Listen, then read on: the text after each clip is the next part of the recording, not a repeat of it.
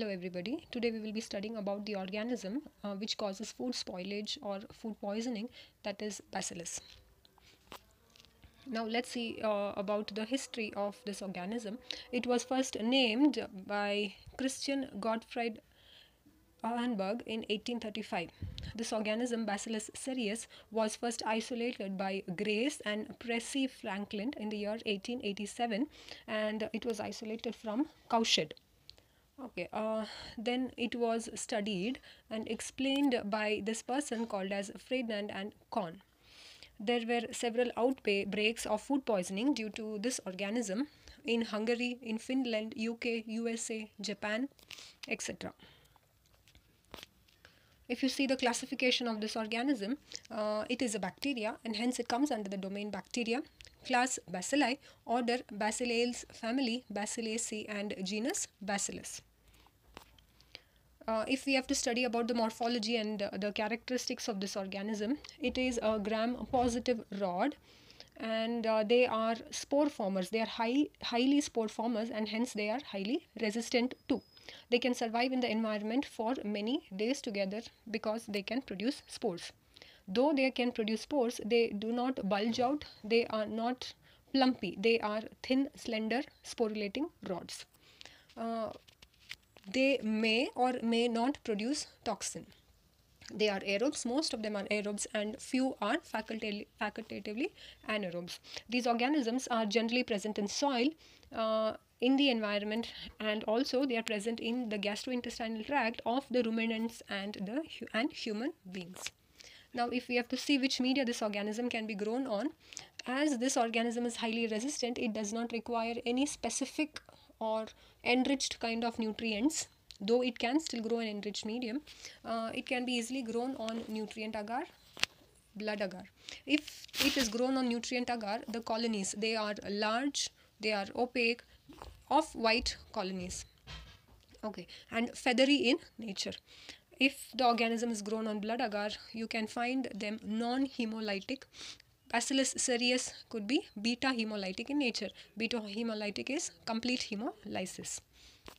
The important species, there are several organisms, there are several species under this Bacillus, but the most important ones are Bacillus cereus, Bacillus anthracis, Bacillus subtilis, and Bacillus megaterium.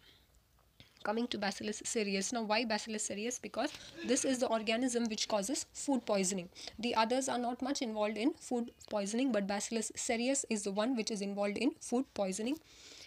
What does it cause? It basically causes food poisoning by intoxication, which means it produces toxins, and because of the presence of toxins, it causes gastrointestinal illness. Now, what are the diseases? What generally it causes? It causes two kinds of syndromes or diseases, you can say, that is emetic syndrome, or it is also called as vomiting syndrome, and the second one is a diarrheal syndrome or the diarrheal form. Now let us see what are these.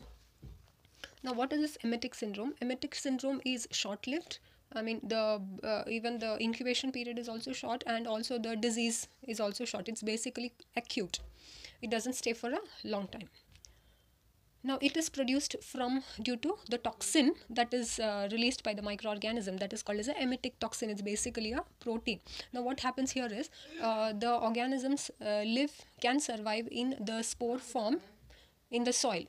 It is generally present in the starchy food materials, in rice, etc. So, this can stay in rice in the sporulating form. But if the rice is stored for a long duration, what happens is the spores get converted to the vegetative form, easily produce the toxin, and then you take in the toxin. What are the symptoms? Symptoms are vomiting, nausea. Very few times you can also land up in getting diarrhea. What is the incubation period? As I told, it is a very short, acute, and also incubation period is very short. It is half an hour to 5 hours. Within half an hour of the ingestion of the toxin, not necessary microorganism, toxin, and to 5 hours you may start getting the symptoms. And even since it is acute, the symptoms disappear within 8 to 10 hours. It is short-lived. What are the foods associated? As I already told you, rice, salads, potato, noodles, or the starchy food are associated with this.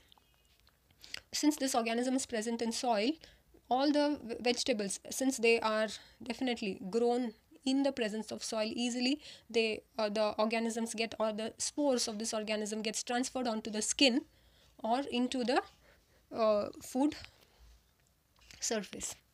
Okay, now let us see the second type, that is the diarrheal syndrome. As the name suggests, diarrheal syndrome, it's basically it causes diarrhea.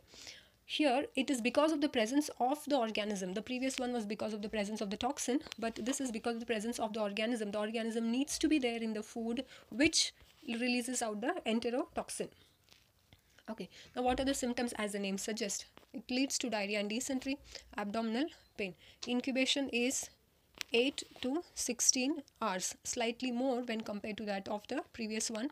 Here it is a little long lived, and the symptoms disappear within 24 hours. So if you see both the symptoms, both the types, maximum it survives, or the symptoms are there within a human being, or in a human being, maximum say for 2 to 3 days. It's self-limiting. The disease is self-limiting. The person gets cured by itself. Who are the people who are generally susceptible to this? People, elderly people, immunocompromised people, children, all these are susceptible to the disease. How do you prevent it? Definitely, you should prevent the growth of the organism, presence of the organism in your food, and also prevent the formation of toxin in the food. So the best way is, if the food, if you're keeping, it has to be kept over 60 degree, and if refrigerated, it has to be refrigerated at 4 degree or below that. Now, cooking food before, you have to cook the food before consumption. That is, avoid eating raw food like your salads, etc., green leafy vegetables. Avoid eating them, because easily organism from the soil can get access onto your food surface. Ensure that the temperature, when you're cooking, the temperature is up around 72 degree centigrade or before, or more than that. Why? Because it is a protein, the toxin is a protein, and the protein at this temperature will get deactivated. Avoid keeping the food or preserving the food for long duration. The organism will be present in the form of spores. If you store the food, the spores will get the required conditions for it to grow, and it germinates, and after that to vegetative cells, and hence they result in producing the toxin. So avoid preserving the food, avoid storing the food. Consume the food as fast as it is cooked. As I told, the spores easily get spread from the soil onto the surface of vegetables and fruits, and hence wash the vegetables and other food items thoroughly before eating and using them. This organism, generally, the people recover without treatment. As I told, the maximum duration is 2, maximum it is 3 days. Within 3 days, the person gets recovered by himself. It's a chronic acute infection, short-lived. Now, because a person loses lots of fluid and salts, oral rehydration is a must, and also taking in salts, because salts are also lost in the process. The organism produces the enzyme beta-lactamase, and hence it cannot be, though it is gram-positive bacteria, it cannot be treated by penicillin. It is resistant to, highly resistant to penicillin. In severe conditions, if the person case becomes severe, the treatment, the antibiotics like vancomycin can be given, and aminoglycosides also could be given. Thank you.